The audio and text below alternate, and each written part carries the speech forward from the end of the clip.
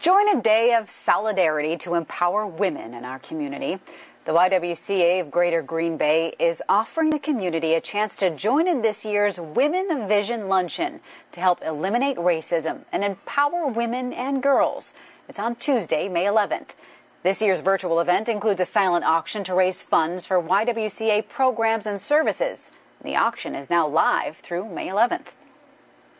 The Women of Vision Luncheon has been a long-standing event here in Green Bay, which started as a group of philanthropic women coming together to serve women and girls in our community, and since then has really just evolved into a large community event supporting YW programming and services.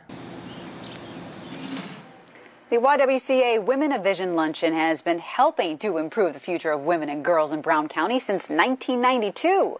You can check out the silent auction now and find a link to get tickets to Tuesday's event by going to our website, NBC26.com.